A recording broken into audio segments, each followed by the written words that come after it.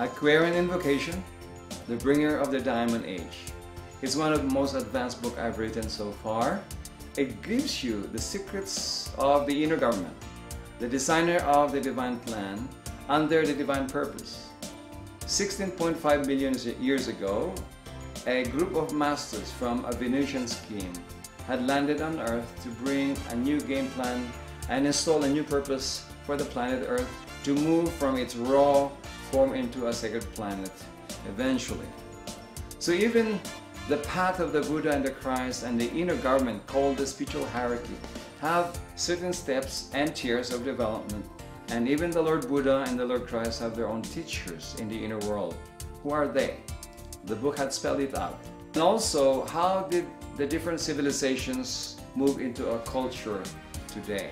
From the Toltecs, the Mayan, and Incans, and even the pre-Egyptian period.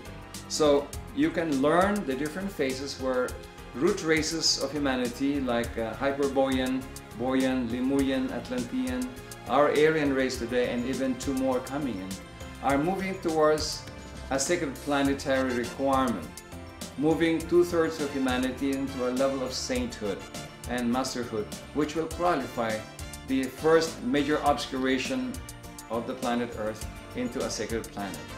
Learn the different characteristic of the new incoming civilizations and culture called the Aquarian, that is also a prerequisite of the Diamond Age, which will start 2019 onwards.